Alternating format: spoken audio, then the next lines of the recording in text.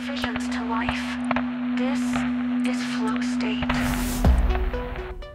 Okay, so we had a really cool interaction with a viewer yesterday. We are building fast, which means questions are of course bound to come up. We had a viewer on yesterday's stream who needed some help, and the discussion turned out to be something that I think would be really helpful for a lot of people out there. So I downloaded the stream and clipped this segment out. This is my brief discussion with Tommy about the new workflow and how to troubleshoot it if you're getting any bugs. Bug chat. All right, so got prompt. Can you screenshot your workflow, Tommy? Failed to validate prompt for output to output will be ignored. Clip not equals VAE. Yeah, it looks like something's being passed the wrong way. Something's expecting a clip and it's getting a VAE. So another problem, Tommy, is that as you're building these nodes, when you make an update, like for example, if I want to add a field onto this node, onto this model loader node here, if I add a field here at the top, all of the rest of the fields get pushed down, but their values don't get pushed down with them. So if you had an old workflow and you installed the new nodes and you opened up that workflow, it probably mixed up some of the values. So it and the same thing with these outputs up here. If I add a new output somewhere in this list, the rest of them get bumped down, but the noodles don't move with the output. So you'll end up having what used to be your clip going to your clip. If I insert this model at the top, then it could shift the noodle up and it would be now your model's going to the clip. So that looks like probably what's happening. But screenshot your workflow and I will let you know. Can you follow along with what I'm doing if I show you how to do something in my workflow? Okay, cool. All right, so here's what I'm gonna do. I'm gonna open up a new workflow, blank workflow, and I'm gonna start with a model loader, and then I'm gonna put a prompt and then a prompt output, and then we need a latent chooser, and then we need a sampler. And then from there, we will go to a preview chooser, which is sadly not my node. I will make one of these soon. All right, so I think that's everything, right? Got a model loader. Guess I can just pop back over to here real quick. Model loader, prompt output. Then we got a latent chooser. Oh, the styler, right? Yeah. My styler is gonna look a little different than yours because I've added a lot of things to it, but we'll see what we can't figure out here. So let's put the styler chunky. All right, still with me, Tommy? All right, so the first thing we're gonna do is convert on our unified prompt. We are going to convert the seed from a widget to an input. So if you right click on the node, convert widget to input right there, and you're going to convert seed to input. And that's going to change it from a field right here, and now it's up here. So we can pass that seed in. We can pass our clip in just like that. So that's the first step. Make sure your seed field is empty down there. And then of course our positive prompt, we're gonna hook up to our prompt output. Let me know if you need me to go back.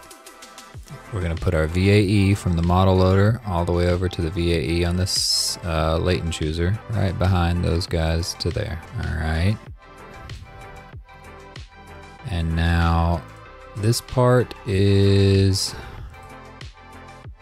gonna look a little different for you. Okay, so we have all of this stuff here and all of that stuff over there.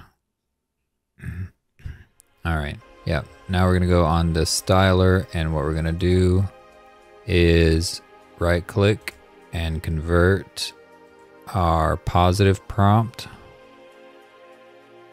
to an input. And then we're going to convert our negative prompt to an input. Yeah, right, negative prompt. And then I think that's it here. Now you're not going to have all of this controlnet stuff here, but you have these like LoRa's down here. So this is different, but don't worry about that. Just make sure you convert your positive prompt and your negative prompt like that. And then over on your sampler, you're going to go ahead and convert your positive prompt and your negative prompt as well. And then convert your seed, right click, convert seed, and then also right click, convert your model type. All right. So once you have all that converted, you should be ready to hook up the rest of this stuff. So the way we're going to do it is on yours right now, you don't have, this is what yours looks like. You don't have the latent coming in and you don't have the latent coming back out. And that's because that's something that's needed for the controlnet. So I took it out whenever I made this push. So, you know, I took all the controlnet stuff out. So you don't have the latent, but you have all of these other inputs and all of these other outputs. So the latent for you, for me, I have the latent in and I have the latent out. So I would connect from here and then to here.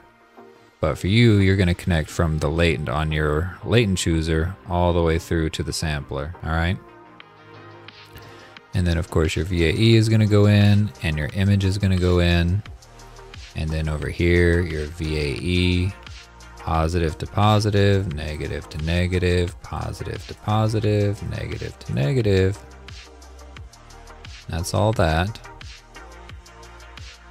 Now we got to get our model right here. Our model is going to go over to there.